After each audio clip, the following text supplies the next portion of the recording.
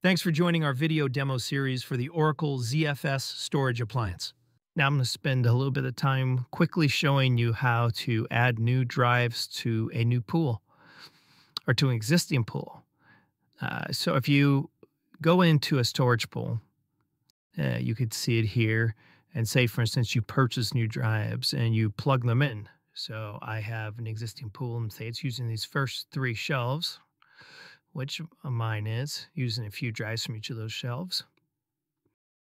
All you have to do is plug those in. You can hot plug those in. You don't have to bring anything down as data's going. You click the add button. You select the pool you want to add drives to and select the add button. And what this will do is go out and scan all the drives and see what drives are available and have not been added to a pool. And it's going to show us that list. So here's the list. And so you can see it's actually showing me all 6 shelves. And the reason why is these first few shelves, only 10 of the 20 drives have been used. So there's still 10 available. So I could use those. Or I could pick these other shelves that have not been used in this case. And so you see the first 3 each have half gone.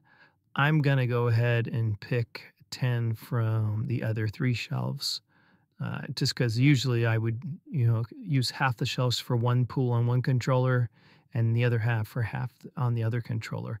I could also add extra write SSDs to this if I wanted to, because those are available. I also have a cache device, or I could not. In this case, I'm not going to. I'm just going to add 30 new drives and give myself a bunch more space.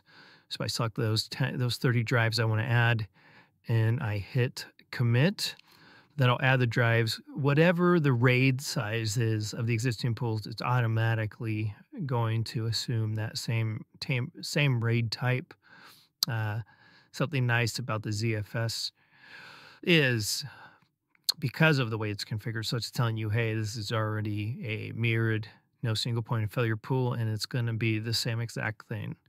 So we'll go ahead and hit commit. So it's also showing you I'm adding 28 new drives. It's going to take 2 hot spares of these new 28 drives as well and add those into the pool. And show you how much extra space I'm going to get with the pool. So basically I had roughly a 50 terabyte pool before. I'm going to end up now with roughly a 100 terabyte pool. Just about complete here. Yes, it is. So again, like I mentioned, here's a 98.4 terabyte pool. It was roughly about 50 terabytes before. So now I've doubled the size. What's nice about ZFS is everything is basically thin provisioned. So when you create a share, by default, it sees all the pool available. So unless you give it a quota, which would basically not let them see the whole pool. But anybody that had this file system FS1 mounted, they would see instantly, wow, we got a whole bunch more space available. They wouldn't have to do anything to carve out new space for these pools. And that would be for all the file systems on the box, all the thin provision ones, all that space would immediately, that are in the pool, would immediately be available to use that space.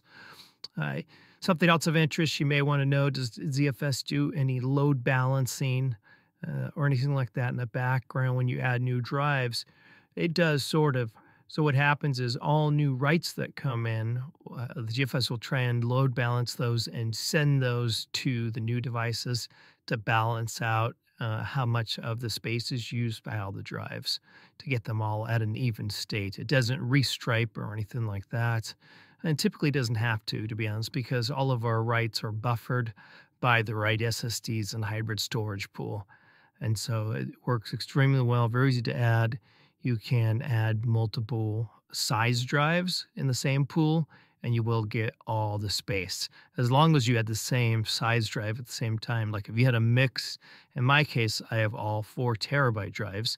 If I had a mix of 3 and 4 terabytes, I wouldn't want to mix adding a 3 terabyte drive and a 4 terabyte drive, because then it's going to downsize to the smallest. But if I say added all my 3 terabyte drives first, and then added all my 4 terabyte drives, I would maximize using all that space, even though they're in the same pool.